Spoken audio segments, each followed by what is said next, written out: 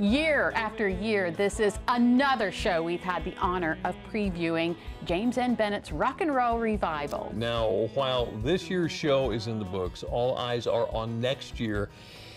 And what a year it's going to be. A new team is taking over the production of the show, and with us this afternoon is that team. I'd like to introduce to you Susan and Gino Bailey of Salisbury. Guys, thanks for joining us this afternoon. Thanks for having us. And congratulations on Rock and Roll Revival. Wow. But this isn't something new to you, though. No, I work with Mid-South Audio, right. And you've heard a lot of your listeners or watchers have seen the stage over here and stuff like that. I've been with Mid-South Audio since 1994. Okay. And I guess in 1996 or 97, I started doing sound for Rock and Roll Revival. So I've been with them for 22 or 23 years. Oh, yeah. My goodness. And you also own AMP, which is the Academy of Music Performance. Absolutely. Yeah. Yeah. It's a lot of fun. We have a lot of kids that are in Rock and Roll Revival and then come to AMP Studio to perform all year at various venues and festivals where we play. And then we have kids who come to AMP to get ready to be in Rock and Roll Revival. So it's kind of a full circle program. But the whole community, any kids can come and be a part of AMP. Yes, it's not just for kids from James and Bennett. Right. It's for kids from all over the shore.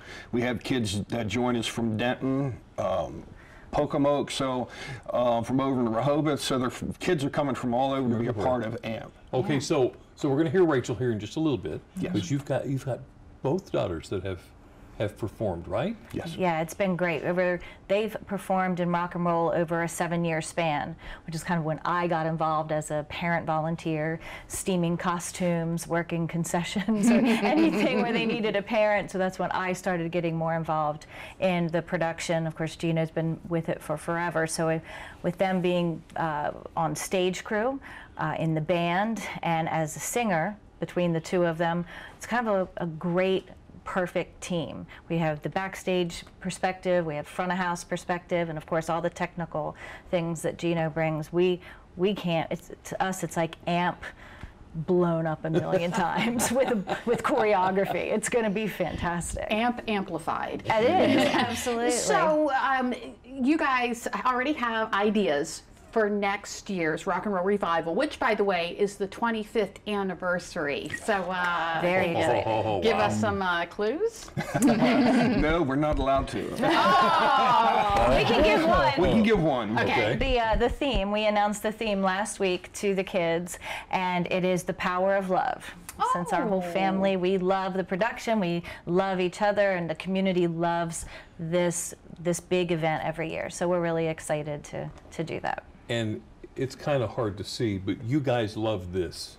Yes. Don't you? Absolutely. Yeah.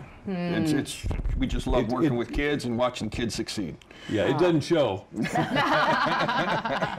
a lot of fun. Yeah, so much fun. And you have a lot of things happening at AMP, including a musical theater. Oh, well, yes, Rachel is going to be instructing a musical theater camp the last week of June. 5 days of learning breathing techniques and singing and learning how to act through song. And she attended the Professional Conservatory Musical Theater in New York for a year, and taking all that she learned there, probably going to pull some people in from New York to make some guest appearances to help the kids. I just think it's going to be a ton of fun and something new that we haven't done at AMP this summer. Wonderful. Susan and Gino Bailey, the new directors of James and Bennett Rock and Roll Revival and the owners of AMP. Thank you so much. Thanks for having us. All right.